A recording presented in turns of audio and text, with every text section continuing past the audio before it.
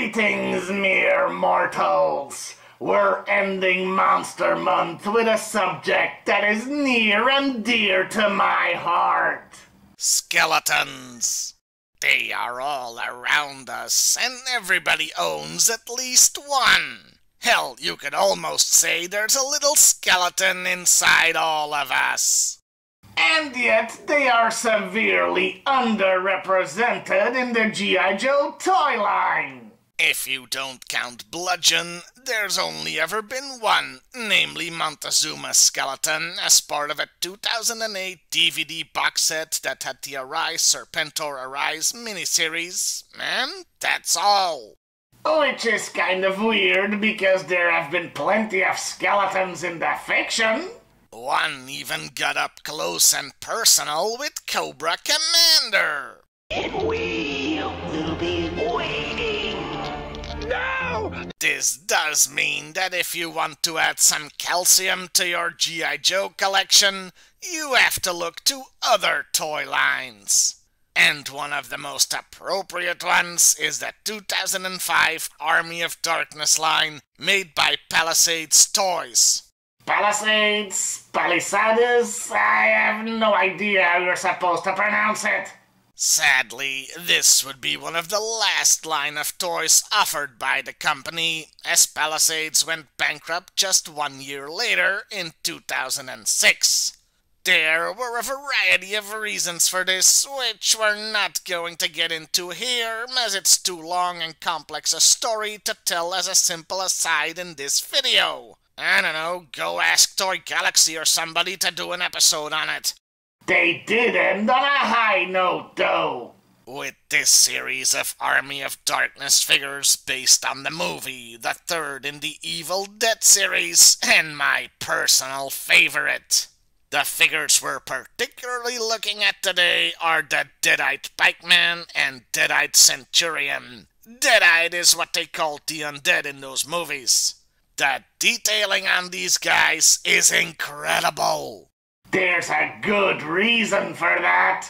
As Palisades wasn't a company that made toys for kids, but rather for adult collectors. On the one hand, this is good, since you get very detailed sculpting collectors love. But on the other hand, it means they don't have sturdy construction for rugged play, so they tend to be quite fragile. Yeah, handle with care. Then again, you should always handle your skeleton with care. The fragility isn't helped by the fact their limbs are very thin. That's because of necessity, obviously. I mean, they're bare bones. Can't have beefy limbs if you don't have any beef. That's also why they have small feet, making it difficult for them to stand up on their own, so you'd need figure stands. Fortunately, these toys did come with those. All this means that although these guys have articulation, and plenty of it in fact, due to the fragility, you're better off handling them as small statues. But what statues? The bone-chilling bone detailing, the intricate skull designs, the nicely decaying uniforms, it all makes for a very nice package. As far as compatibility with G.I. Joe goes, well, it certainly would be fun to set up an undead skeleton army against the Joes. Cobra, of course, would be the ones to summon or raise them, but with Cobra Commander being a dumbass, they wouldn't be able to control them, so Joe and Cobra would have to team up to stand a chance at survival. When it comes to their character, they really don't have all that much. They were Deadite foot soldiers who were destroyed in humorous ways, and maybe a couple had a good one-liner. The only thing I can say is they're not zombies. They don't try to infect people and are quite smart. Well, smart enough to use weapons anyway. And that were two of the Palisades Army of Darkness Deadites. Some pretty cool figures, especially for this time of year. That was pretty short, so to end Monster Month, why don't I throw in a little bonus? A review of a figure of me? Well, as close as we're gonna get anyway. Meet the Jazzwares Fortnite Solo Mode Skull Trooper. Man, that's quite a mouthful for a guy in a cheap Halloween costume. I was referring to the figure. It's me! I was released in 2018 with body parts, I guess. Who cares? It's me! Okay, so it's more based on the Grim Reaper. He even comes with a sight. But close enough, damn it! Anyway, like all figures from this line, there's excellent articulation. Though, due to the feet being on a ball joint, it can be hard to get them to stand properly. They also all have nice detailing, though that's less apparent on this one since there's only so much you can do with a guy in a skeleton costume.